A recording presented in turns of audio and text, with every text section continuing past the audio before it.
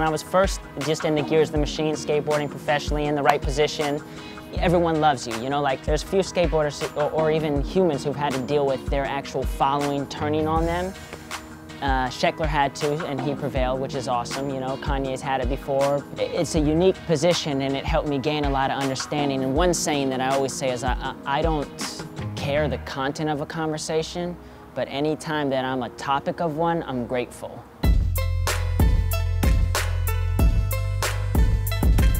We watched some old videos of me before I retired, when I was like driving an Aston Martin and had hella money and was perfectly in the cool kids club. And then we watched some new ones of me, like the ones that got the message boards talking and things like that, like the ones, whatever, just random videos, you know?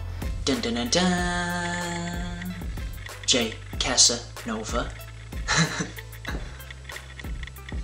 You smell me? You should smell me. It's $1 million cologne. And I bathe in it. Damn!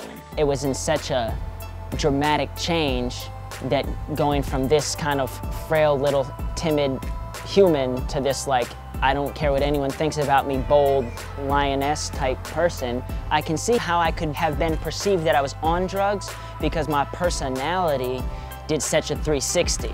It really, it seemed that drugs was the only way that that could happen.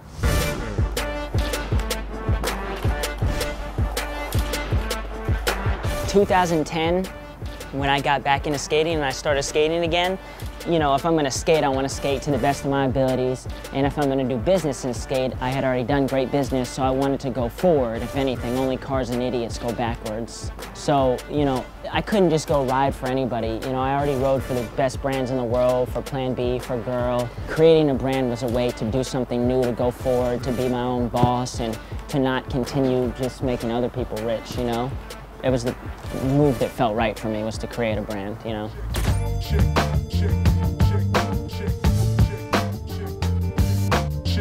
Selfish was actually my corporation that I would get paid to when I was making like about $1 million a year.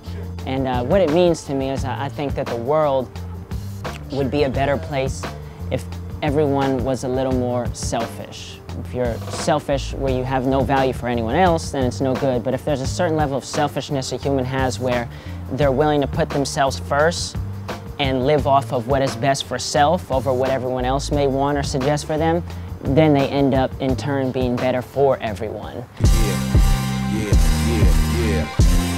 Check it out. Now all the setups you thought you stepped up to get your rep up, joke's on you, Jack. True that. The team happened organically. It wasn't like, oh, let's find and put together this whatever.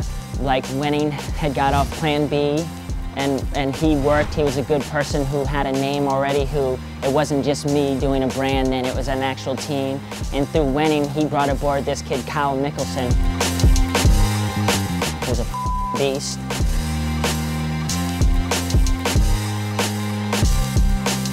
He's one of my favorite AMs in the world and one of my favorite people to watch skate. Linked up with Terrell Robinson. Got this kid, Yanni Latiella.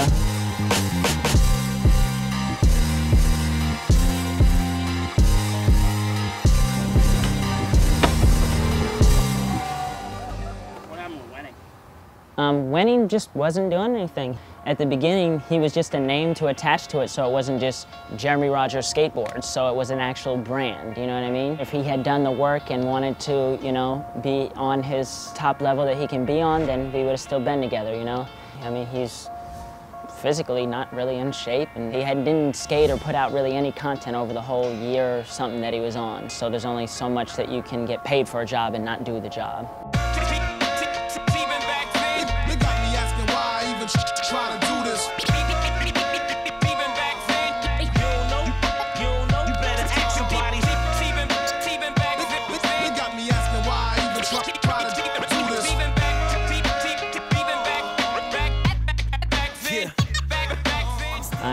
I'm skating better than ever. My style is better. I have more grace and comfort on the skateboard than I did before. When I go skate, I'm more confident and more in tune and present than I've ever been. So it's different for me, you know?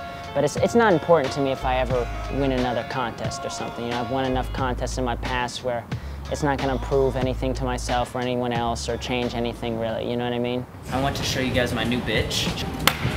Thought of that name. My name right there. Pretty cool. Colors match the wheels. Obviously it looks like a Christmas gift, the way I want that shit to look. I definitely get approached a lot about people asking me about the graphics. Right now I'm riding a boy Rogers. Looks like a girl board. It looks like my first girl board ever. And it's the girls' restroom sign, but then there's a little, you know, between the legs, a little ding ding, a little ding dong. We have one that's like CGK and looks like DGK, but it's Classy Ghetto Kids. And we did an Alien Workshop one, like I think it's like Sex Workshop or something. We did a real board, it's Jereme Rogers, and it says like fake instead of real, and it looks like a real board, and it's cool, you know what I mean? You know, I don't know how you could even really be mad at us knocking off your graphic or anything like that, or taking a stab at you, because for starters, by us doing that, we're saying that you are of value to even be paid attention to. They should be honored that we even consider them worth knocking off, you know? Sometimes when you want a good skateboard, you gotta do it yourself.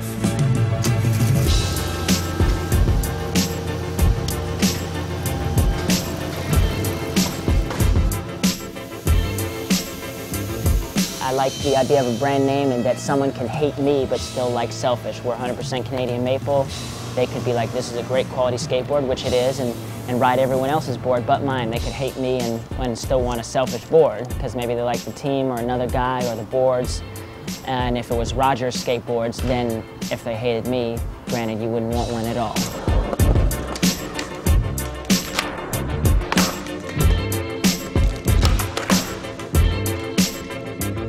My vision for Selfish for the next 5 years, I definitely see it being one of the main brands. Basically, the position I've carved out for myself and the one that I'm going to continue to is one where I don't have to answer to anyone. I don't even play by industry rules by any means, you know what I mean? Like, my interest right now is not in riding for people. It's in creating brands and, if anything, people riding for me.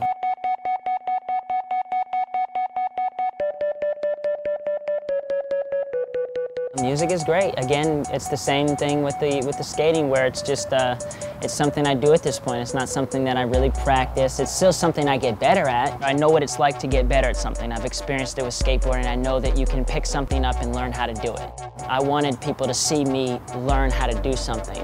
What I did by pursuing music and quitting my 9-to-5 per se and going full force was showing the next person who's scared to quit their 9-to-5 that they can and that they can pursue what they want. And I also wanted to, on open public display, let them see me go from sucky to better to finally to a point where it's respectable. You know what I mean?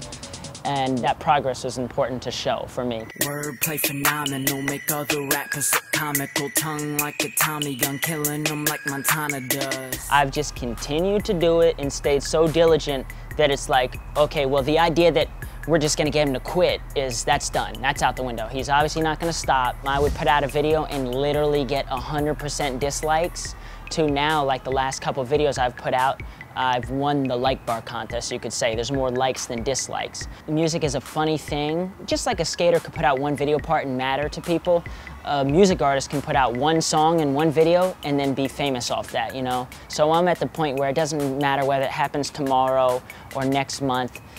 In a very short while, the next song and video that I put out will be one that changes the whole view of things. Like one where it's not deniable, where like there's catchy things and oh, that's hot and you can't deny it. It sounds good, it's just good made music. Just like someone can skateboard on a level where whether you like Sheckler or you like Nigel or you like Paul, you can't take away the fact that they know how to do what they're doing.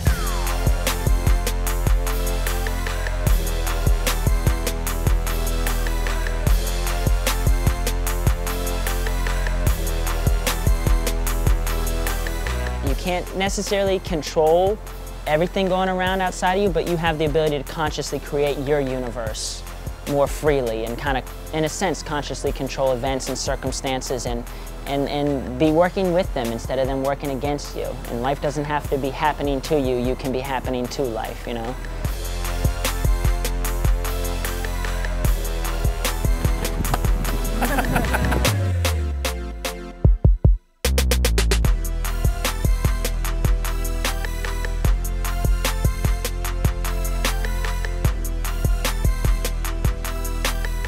If I get on a rap song and say something about 50 Cent and he responds, I'm gonna be fucking psyched. Even if he says, you little shithead white kid, you da-da-da, I'm gonna be like, hell yeah, you know who this shithead white kid is, you know?